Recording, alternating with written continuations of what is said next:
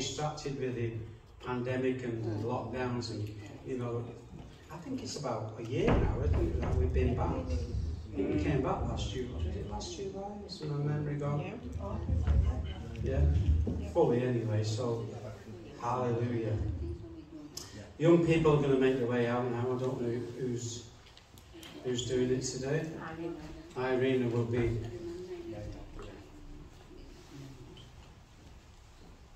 Well, thank you. Do you know what? We went away for a few days during the week. It feels like I've not been here for ages. I've not missed a service. And we had some fun because where the caravan park is, it's like the moors, and it's so desolate. And all that's out there is sheep. And we had so much fun. We were driving down the road and right in the middle of nowhere there's a little farm, and it's right on a bend. And as we're coming down the hill, trugging along, next minute there's about 500 sheep running at us. With a skate. And the farmer come on one of those four-wheel drive things, and he's got a quad bike, and he's going up on the verge, and the dog's trying to get him, and I don't know what to do, they're running at me. It's alright, Bill, I had cows chasing me the week at my uncle. Oh, wow. Anyway, so Denise does what she does best. She grabbed the camera and videoed it. But it was so funny because as they got back down, the dog and the farmer herded him back into the farm. But this young one at the back decided to do a runner. So as it got in, and he come back running at us, and I said, "Look at that, the dog's chasing him." Okay. So we had quite a few of those days. Yeah. Says to me, "Mate, I've left the flock at home, and now I'm chasing this flock." Anyway, we had a good time. Hallelujah. Anyway, if you're with us today in mind and spirit, we're in the book of Philippians still, and we're in chapter 1. We've been looking at in the last few weeks, and one of the main themes that I believe has been coming out of that is joy. Remember, we looked at the joy of the Lord, and we looked at how we can experience joy, and the joy is different than happiness. Remember all that? Because we're happy because of our circumstances, and we try to achieve that, but it ends up you can't keep up with it. But the joy that we're talking about is knowing, having that inside us, that even in the midst of our troubles, in the midst of our circumstances, we still have the joy of the Lord. And that joy is not a happy clappy joy, it can be, but it's knowing that God is with us, He's for us, and He's working in our situations. Amen. And then we looked at last week in partnership with God. Let me just find what the notes I had for that, and I can read it out to you. The trouble is my Bible's falling apart. There we go. I'm not going to go through all of it, so you can relax. Philippians 1:5 we looked at last week, and it says, "For your fellowship in the gospel from the first day until now." And we read that word fellowship in the New Living Translation is partnership. Because we're looking at the marks of the Christian life, and we said this mark was Christian partnership. Philippians chapter 1 verse 5. For your fellowship or partnership in the gospel from the first day until now. We saw that this word fellowship is koinonia. I hope I've said that right. And it literally means fellowship or a common participation. See, too often we get distracted with fellowship because we think fellowship is having food and you know, and that can be part of it. But what Paul's talking about is partnership in the gospel. So that kind of fellowship.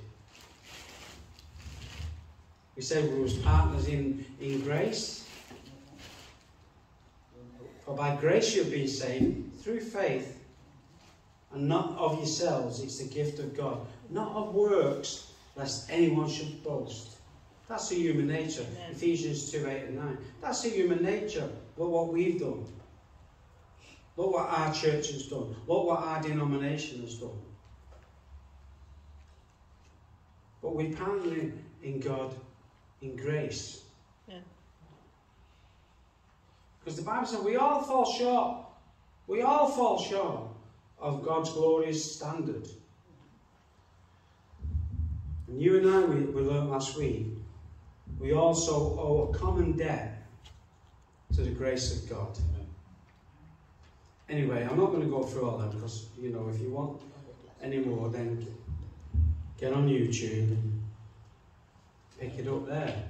Oh, it wasn't here last week, was it? No. Somebody was away eating chocolate and chasing giraffes. Oh, no, I've lost my nose now. Christine, you've distracted me. No. He found this. Oh, what are we doing with it? Man, that chocolate must have been good. That's what you get with too many notes. Mate, you need to get this time mic sorted out. I agree with you. I've only got one hand. We're going to buy a brand new one. We've bought a brand new one. We just need the roadie to know how to set it up. I know, we've spent a day together. Man, you want to have this sermon gone? I promise you. Excuse me. I've got too many. Take your time, Pastor. Too many notes. Just stop with me message. Come out in the name of Jesus.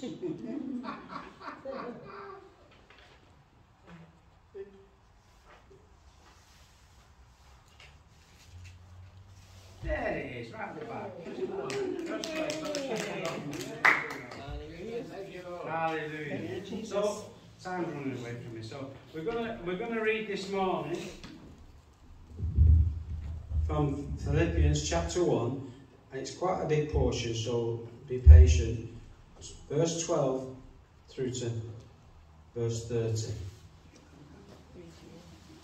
Philippians 1 verse 12. It says, "For I want you to know, brethren, that the things which happened to me," Paul speaking, have eventually turned out for the furtherance of the gospel.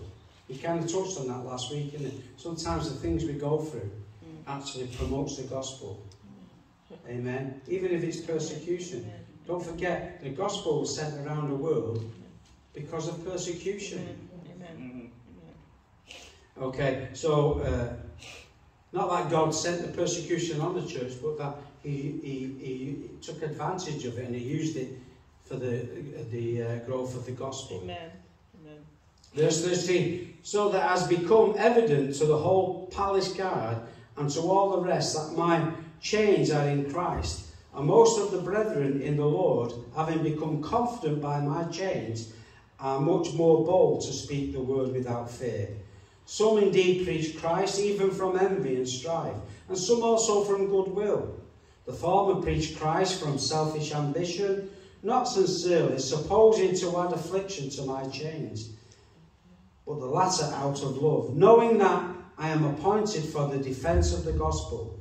What then? Only that in every way, whether in pretense or in truth, Christ is preached. Hallelujah. And in this I rejoice, yes, and will rejoice." Don't forget, we said this is the letter of joy. Amen. And rejoicing, and you see it often here. Paul is rejoicing and will rejoice. Verse 19, "For I know that this will turn out for my deliverers through your prayer and supply of the Spirit of Jesus Christ, according to my earnest expectation and hope that in nothing I shall be ashamed, but with all boldness, as always, so now also Christ will be magnified in my body, whether by life or by death." That's a tremendous testimony.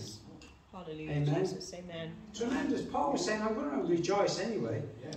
Whether I live or whether I die, God's going to be glorified. Hallelujah, Jesus. And he says,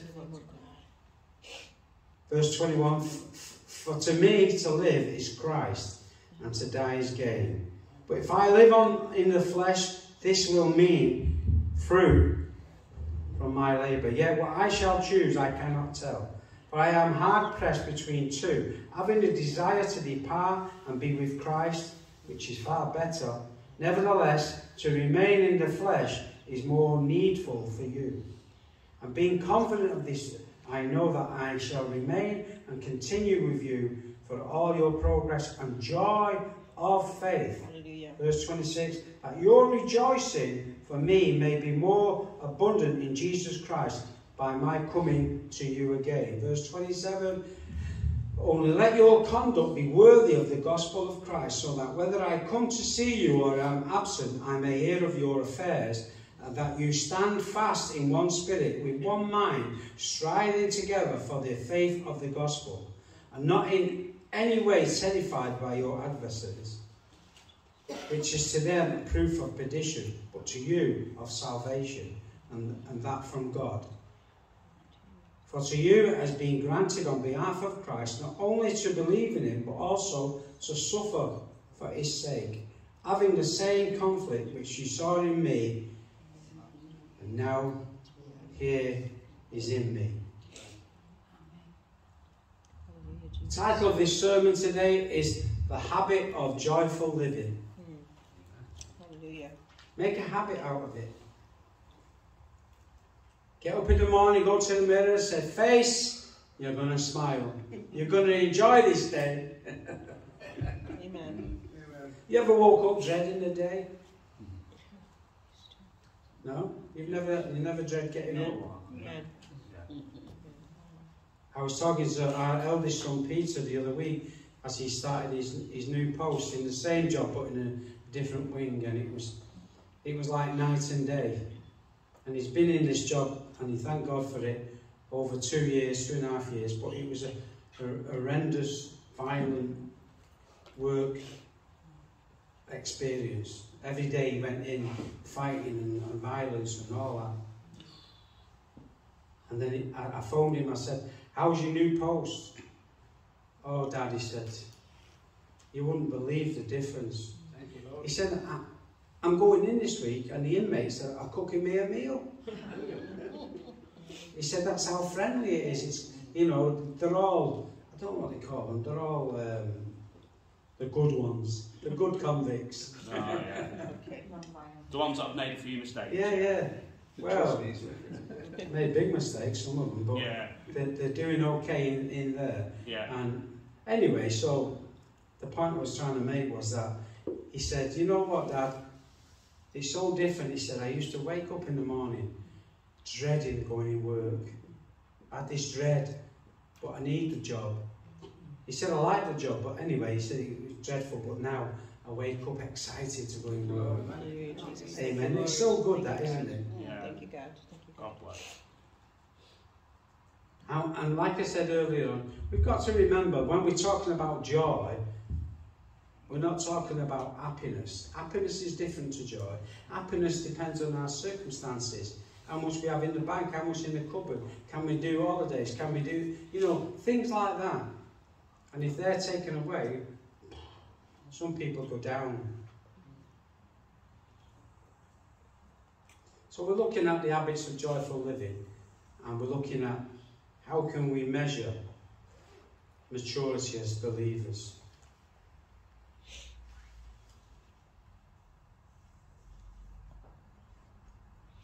Christian maturity. It's what it takes, friends, to rob us of our joy. If you're immature, anything's going to rob you of your joy. Have you ever heard the term killjoys? Mm-hmm. Yeah. Do you know some? Hope you're not one of them. No. Killjoys can steal our joy. The definition of a killjoy, it says that it's one who spoils the pleasure of others. Mm. Do you know any of them? Bloody hell. Yeah. There's always someone who wants to put a wet blanket on what you're doing. Yeah. And sometimes when you do Christian endeavours, I've been out on the streets or we've done concerts and we've done stuff, and it's the Christians that come, oh, you know, not going to work.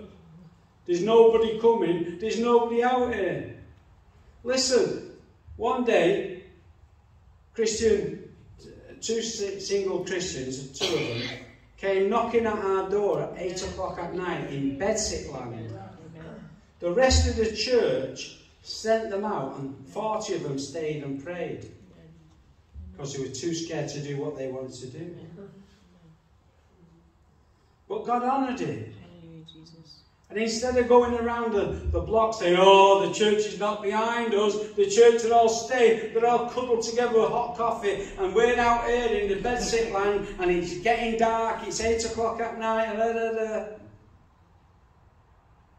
But God had a plan for me and Denise. Hallelujah. Amen. Amen. What seems silly to the world, God used. Amen. And you've got similar stories, I know. Amen. Hallelujah. And these killjoys will come along and say, oh, it's never going to happen. Oh, it's never going to do this. Oh, you know, there's not enough coming. Oh, you know, and they'll kill whatever you're trying to do. And we've got to stand our ground. Exactly. There's different killjoys in our life. You know, one of the biggest killjoys in a Christian's life, it's very practical. It's called pain. You ever try to do anything when you're in pain? Have you ever had a bad back or, you know, the last few years I seem to have all the aches and pains all at once. Seems to have one in the hand, gets the old You know, I'm at that age now where getting up in the Wendy's settee, I can't get up out of it. And they all laughed, the grandkids, you know. I said, it's not me, it's your silly settee. It's only a foot from the floor. But all the aches and pains and, you know, I know just a few months ago when I had this is a mouthful, it's called plantar fasciitis. Joseph will know. Plantar fasciitis. Yeah, he'll say it right, you see. Plantar fasciitis. And it's one of the most painful things. I've had fasciitis in my foot. And when I first got it, I woke up in the morning, I couldn't put my foot down. It was so painful. I was almost going to say it's worse than childbirth. But what do I know about that?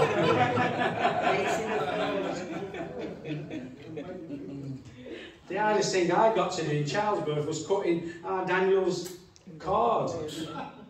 And it wasn't it sounds very romantic, but it wasn't a very nice thing. It was like cutting an old piece of rope with a smile on my face. No, I did it, John.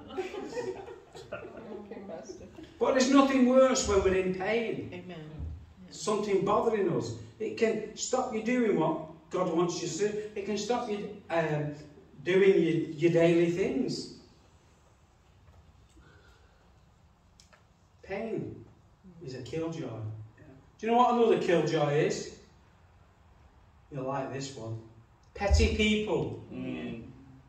Petty people. Do you know any of them? Yeah, well, yeah. Don't let yourself be one. No. Petty people. Yeah. You know, I've seen ruptures in churches I've been in over petty things. Amen. Petty things. Amen. That's my chair. We always sit there. That's our cup. We do the tea. I've had people walk out of the church because they do the tea and somebody else did it. I mean, I count it a joy now when someone says, don't you, we'll do it. Oh, thank you, Jesus.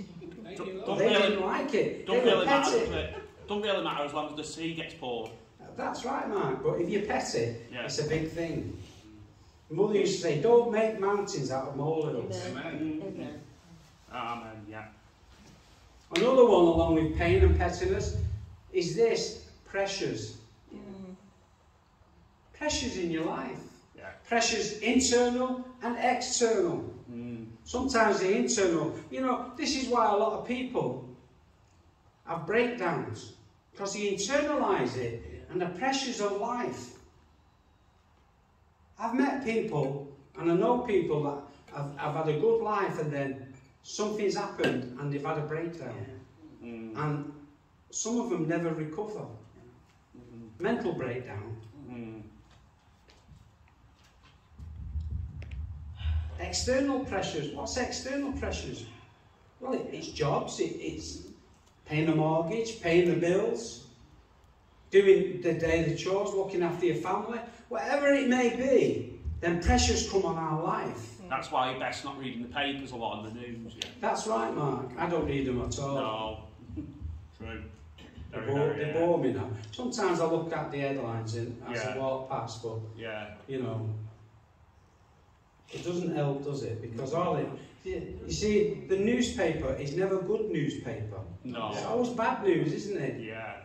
We used to deliver a Christian paper through the door, a free paper, and it was called The Good News. Because people are fed up of bad news. And it was full of all different things, and a lot of the things in it were testimonies of regular people who sent in how God had changed their life, how God had done a miracle, how God had healed them, how God had brought, like Peter would be saying, a job in his life. And now that COVID's took more of a back seat, they try to scare monkeys Yes, it will do. monkeypox and polio. Try to scare them. You're reading too many newspapers. It does succeed. So internal and external pressures, these can be killjoys in our life, if you allow it. One thing I've learned about, especially like a breakdown and things like that, not always, but I think it's a big contributor to it, is when you sit there and you go over it and over it in your mind, you think about it all the time. And it's talking about what you're focusing on. You can dwell too much, yeah. And what you focus on, you magnify, and what you magnify gets bigger. And sometimes I find myself drifting into these downward spiral of whatever it could be.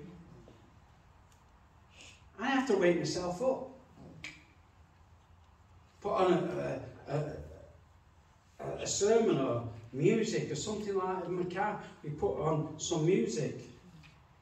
Whether it's Christian, I mean, we like to listen to, and it's the only time I listen to radio is in the car, and we always put Smooth FM on. It relaxes us, you know, and we enjoy it. Takes our mind off those things that are pressurising us. But if you don't, you know what these pressure thoughts lead to? Problems. It leads to problems in your health, in your life, in your relationships. And these are just some of the I'm sure there's more, just some of the killjoys that we have to face in our life. You see, the Apostle Paul, well, his spiritual maturity is evident in the fact that he makes it very clear that the difficult, the unpleasant, the painful, even life-threatening circumstances that Paul experienced, listen to this, didn't rob him of his joy. Amen. But he says it's actually caused the increase in the gospel. Amen. Amen.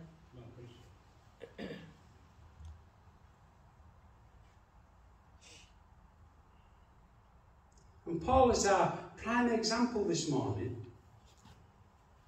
of how to be joyful no matter what our circumstances are. People will think you're mad at being joyful in bad circumstances. But we have to learn to thank God in all situations. The Bible says, be joyful always. And again I say rejoice. Like I said, instead of focusing on the negatives in our life, instead of bemoaning our situation or worrying is just negative faith. Worrying about, Paul could have been worrying about his impending death. But we learned last week and the week before that the Apostle Paul chose joy. Amen. He chose it. Amen. That's why I said, get up, look in the mirror and say, today, you're going to be happy.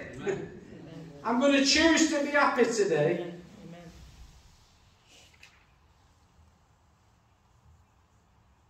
We were laughing about going out and We've been up, like I say, we've just been up to our Jennifer's caravan for a few days.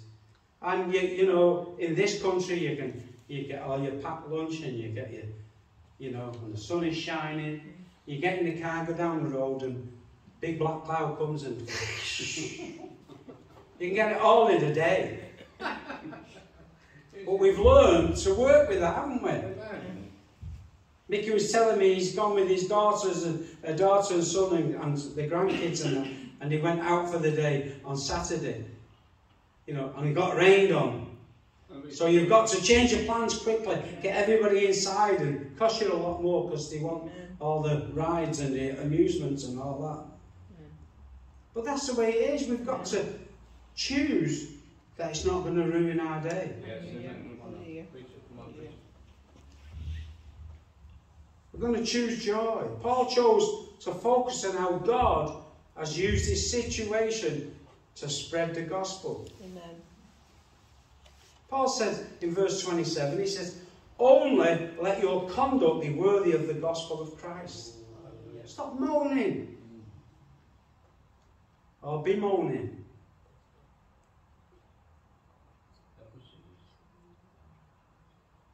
You know, develop the habit of joyful living. And the very fact you have to develop it is something that has to be worked at. Amen. I laugh sometimes because you come to church or you go to a meeting or something and you end up sat next to, I know it doesn't happen in here, but you sat next to somebody who winds you up or rubs you the wrong way.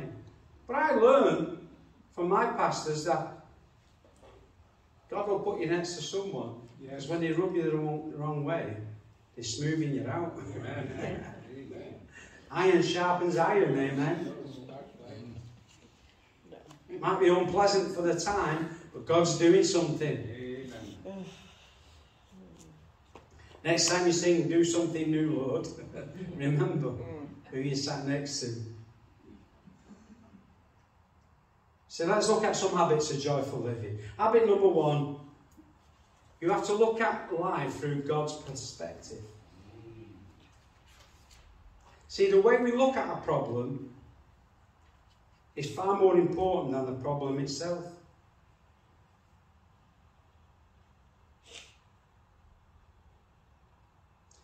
Joyful people have a larger perspective and a bigger worldview. And this is what it is with Denise. She's always got a scriptural view. Yes. Amen. You could say, you know what, have you seen it over there? They're bombing everyone, they're killing everyone. The planes are not taken. Oh well, and she'll give you a scripture. Amen. It's quite annoying sometimes, isn't it? Because you want to wallow in your flesh. But I know she's right. Amen. Amen. Amen. Amen. That's right. Because she's looking at it through God's. I'm confessing it here, Denise. I'm on preaching now. Thank you, Jesus. Thank you. See, when you and I don't have the big picture,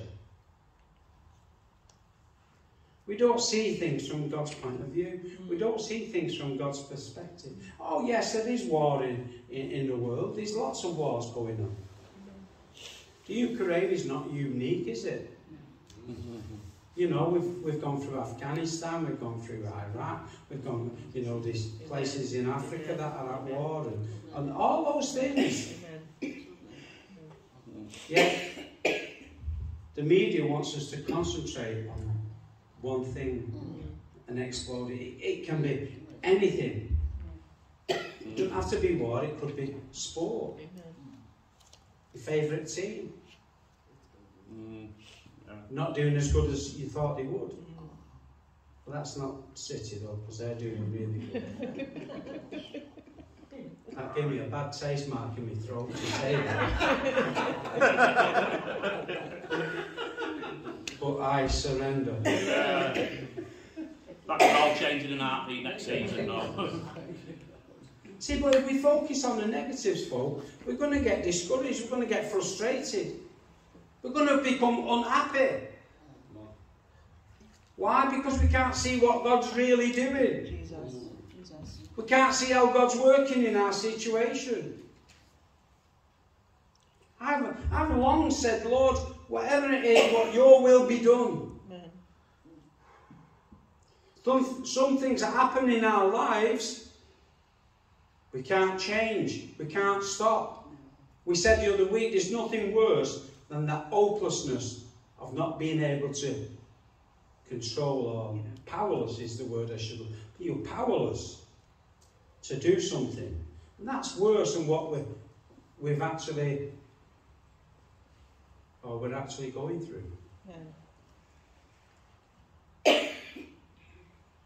But we learned last week, and I'm going to say it again. No matter what we're going through as believers, as people of God, no matter what's happening in our lives, you've got to understand that God is working. Amen. God is working. Even though you and I can't see it, you've got to look at things like Jesus said, I will never leave you nor forsake you. And if you're feeling forsaken, if you're feeling all alone, you've got to look at that and say, you know what? Even though I can't see God working, I know He is. Amen. I'm going to activate my faith in His Word. And this situation is not going to break me.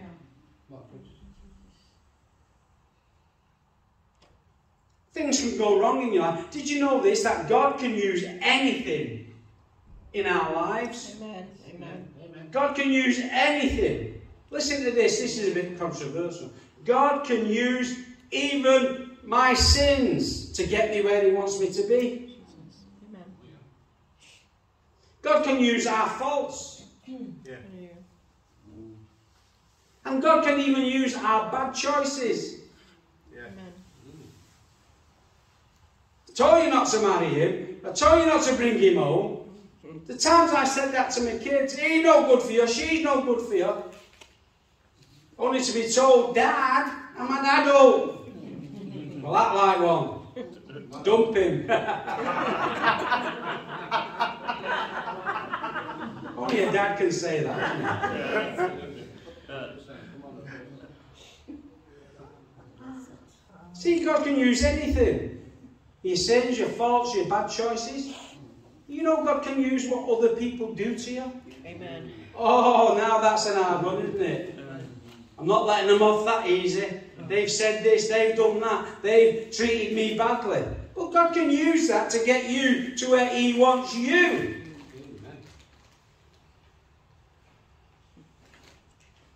And He can take your circumstances and weave them into His greater plan for your life, and dare say even their life.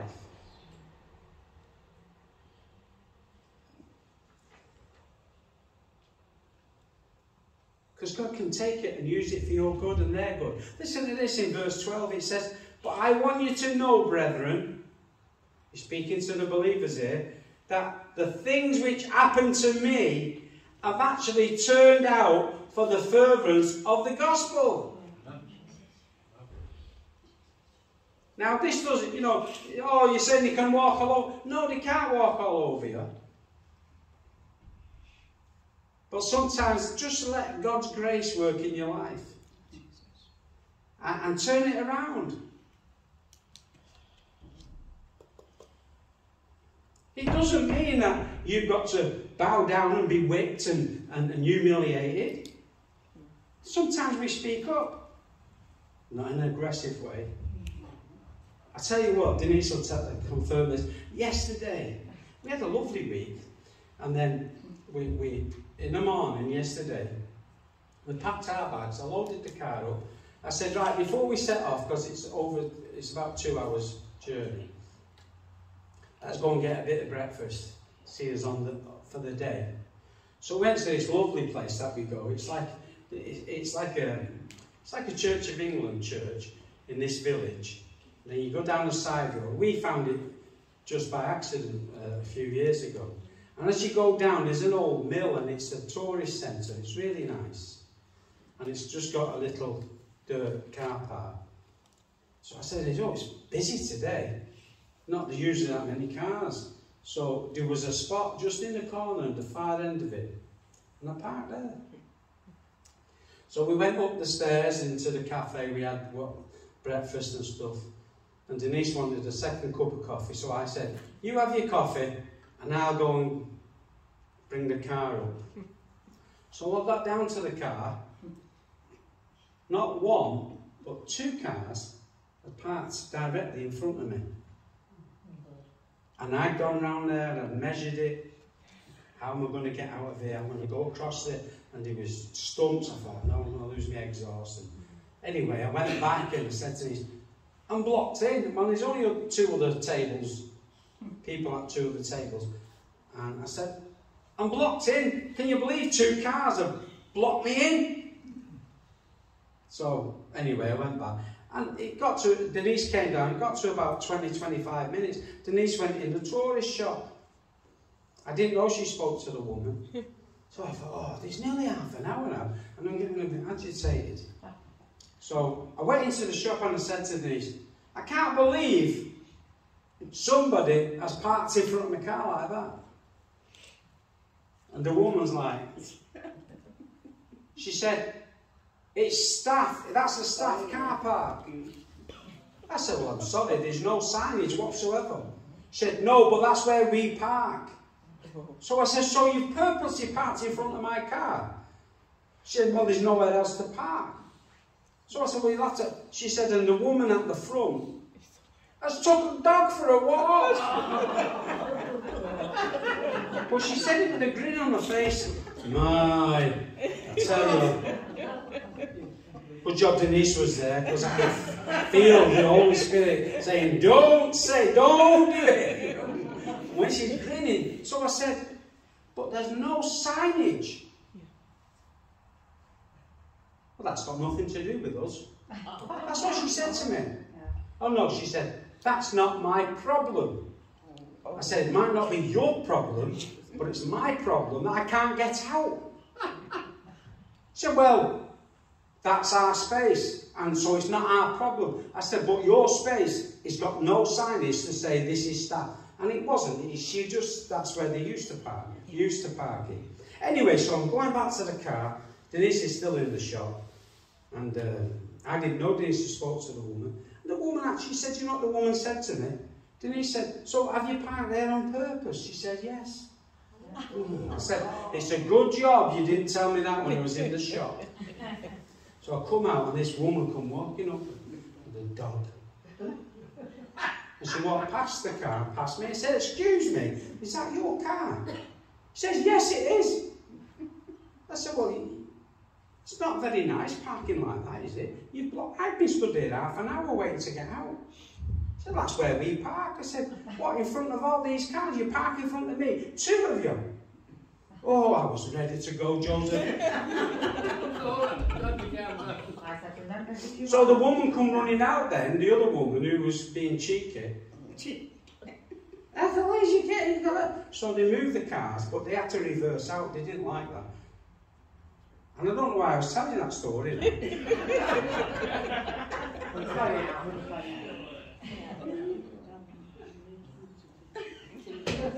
There was a point to it somewhere.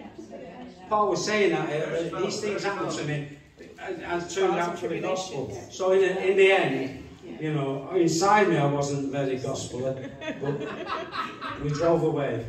Is it something connected to the killjoy? Killjoy? Oh, I was going to kill something. It took me halfway home to keep saying, I just don't understand how people can be so rude. Let's go back. Thank you, Jesus. See, Paul experienced bad things in his life, but he allowed God to turn it around for good. Amen.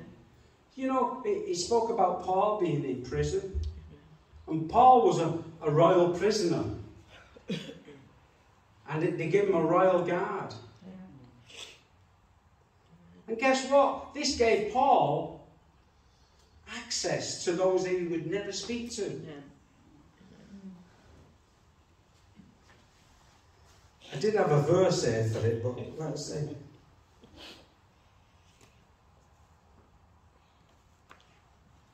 And I should have written it down. There it goes in verse 13. It says, so that it became evident to the whole palace guard and to all the rest that my chains are in Christ. Amen. And so Paul got a chance to speak to the guards in the prison. And they passed it on to the families. And they passed it on to the soldiers. Amen. You know, and this would never have happened if he wasn't in that situation. So he could have said, oh, you know, I'm serving God, I've given up everything for the gospel, and here I am in prison, falsely accused.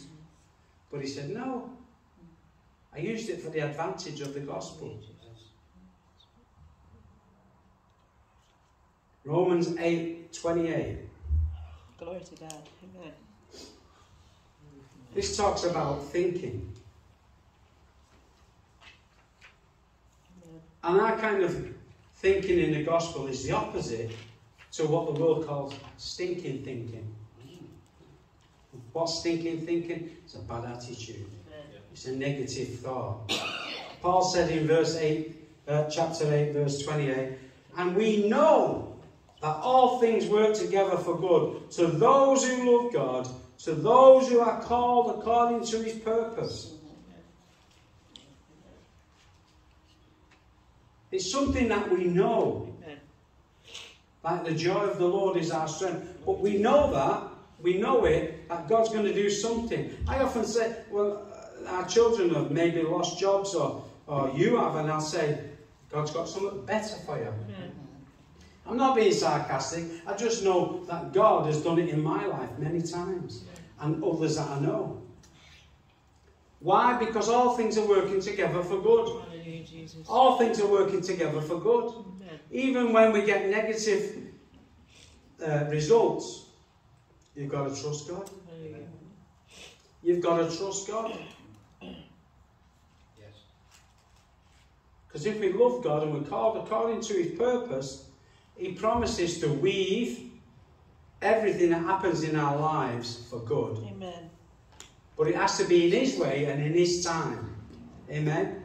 Because if we did it in our timing, we'd make a right mess of it. And I've learned one thing, the Holy Spirit is never late. He's never early, he's never late. We used to sing, he came through right on time. Amen.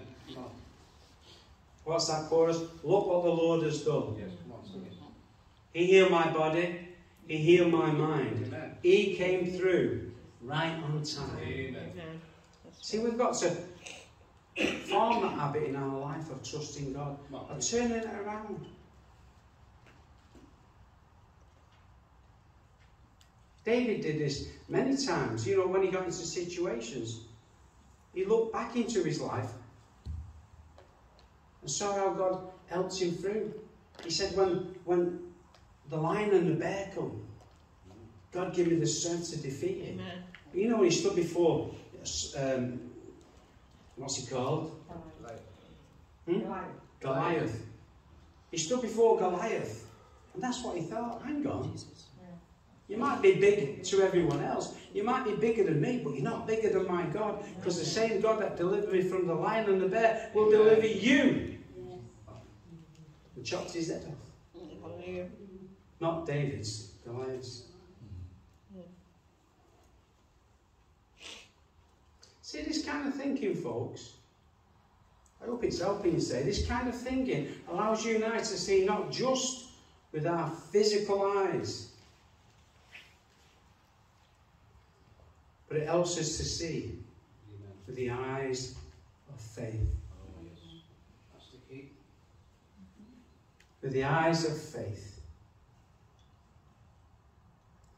And that's God's perspective, not just our own. And that attitude allows us to remain joyful, even when things seem to be falling apart.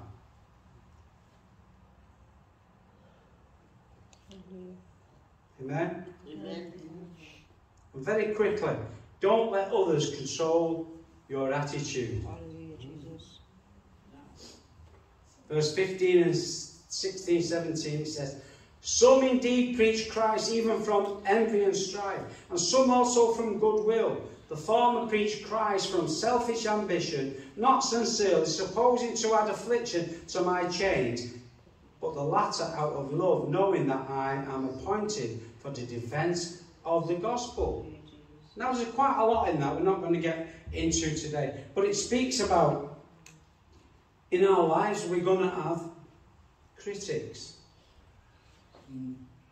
No matter what you do sometimes, critics. Amen. Even when you're doing good for people, someone will say, who does he think he is? And they'll twist your good intentions into bad. Amen. Amen. They start slandering you. Those that were slandering Paul and creating all kinds of controversy. Amen.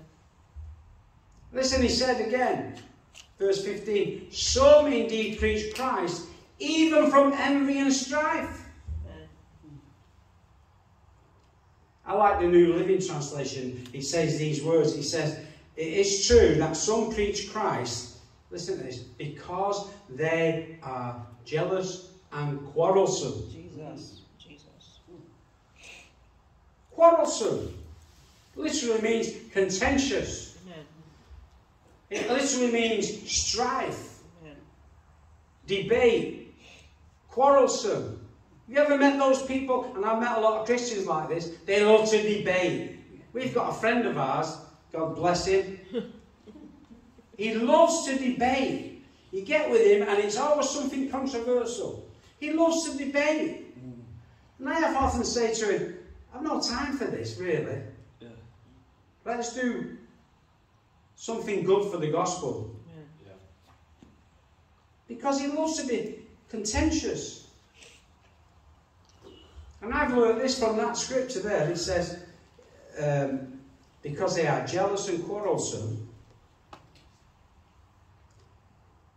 That shows that when people are usually critical of us, or they criticise, usually it's from a spirit of jealousy. Jesus. They're jealous of us. Jesus.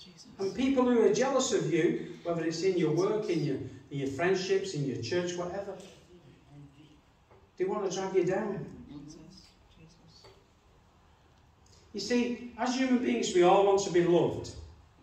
We all look for approval, don't we? Most of the time, most people want to be loved and they look for approval. And we want everyone to love us, but it's not always that way. Amen. But I'm learning, however, that we don't always need people's approval to be joyful. Jesus. Amen. Amen. Nor do we need their permission to be joyful. I've had people get mad at me in jobs. You know, I worked on the buses at West Depot when it used to be there. And I remember they came in with the first set of redundancies. They were trimming down over Greater Manchester. They was laying off 1,500 staff. Not just drivers and conductors, but overall. And everybody's in a panic. And I remember this man coming up to me and saying, "What are you looking so happy about?" I said, "Nothing. We're all losing our jobs." I said, "I'm not bothered." Amen. "What?" I said, "I'm not bothered. God will provide." "Oh, God will provide for you." Glory to Jesus. I said, "Well, you choose to be miserable, worrying about not having a job, and I choose to trust God. That if I don't have a job, He's got another one better for me." And He did. Amen. In fact, I did a silly thing. I packed in my job before the redundancy money came through, so I didn't get it. But I was happy. I was serving God in a different situation. There'll always be those, you know, I chose, I should say, to be joyful. Hallelujah. I'm not asking for permission. Chose joy over despair. Yeah. So you've got critics, then you've got good guys. Get any good guys in here today? Amen. Yeah. Well, try my best. Be careful what you say. Because God is listening. Amen. Amen.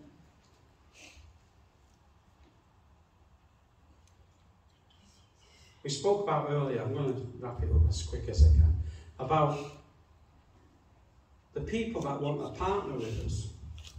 Those that wanted to partner with Paul in his ministry of the gospel were his comrades and his friends. And those that stood with him, those that supported him, those that suffered with him. And it's like we're saying, don't worry, Paul, we've got your back. That's the kind of people you want behind you. Don't forget, Paul said, some are preaching from strife and envy, but others, the former, preach Christ. They want you to add to you. They don't like, people don't like to see you successful. Jesus. I've heard some people say, this church has got 900 people in. Oh, they're just egotists. Well, give me that ego. They didn't just come knocking on the door, 900 people. Somebody had to do something. Amen. Amen. Somebody had to partner with them. Somebody had to be there for them and pray for them and give and do all the outreach and do all those things that it takes to grow a church. Amen. People that's got your back.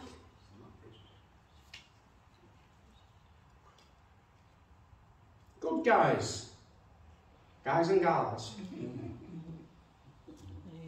Let me ask you a question. Who are the good guys in your life? Who have you given permission to stand for you, to stand with you? Then you've got competitors. You meet this often in ministry.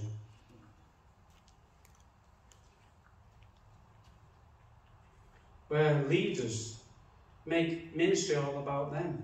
You ever been there? You ever seen that happen? I have. Amen. It's all about them and their image. And I met one pastor one time. We had a pastor's seminar in Stoke-on-Trent. Right. And these people came from America, and there's nothing against Americans, but Thank you. what was he called, that pastor? Anyway, you won't know him. But part of his ministry was he'd stand up and brag about what God's doing in his ministry. Then he'd get people in his ministry to stand up and say what wonderful man he is. I mean, literally. And how they've been blessed under his ministry. And I was thinking, yeah, mate. It might have been a case of virtue signalling, that sort of Yeah. nonsense. Anyway. Well, some it just thinks about them. They tend to put others down to build them up. Paul said, some of them, out of love, supported him, partnered with him, because they said they knew that he was appointed for the defence of the gospel. Amen. Amen. What's the competitors in your life? It's not always people. God has to compete sometimes with jobs and with friendships and with money and all those different things. Then there's the conspirators. This is the last one.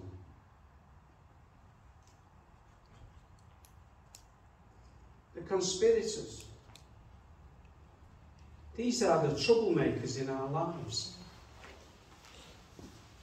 One man said that emotional terrorists who use witty remarks, sharp words, insults, threats, manipulation, control and gossip to mess us up and make our problems worse. Jesus.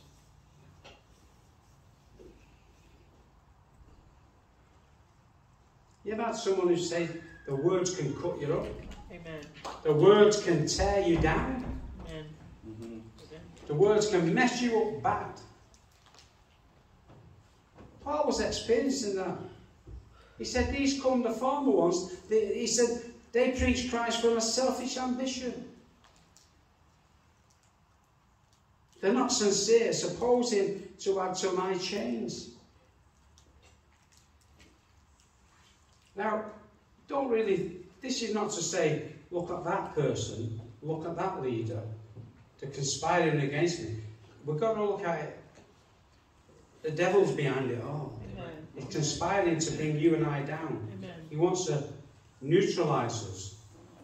He wants to separate us. Jesus talked about the sheep. He said, you know, for the wolves to get the sheep, they separate the weak and the young and the feeble lamb from the flock so they can devour it. And that's how the devil works in our life. He wants us to get mad at the leadership. He wants us to get mad at our friends. He wants us to get mad for such silly things. Amen.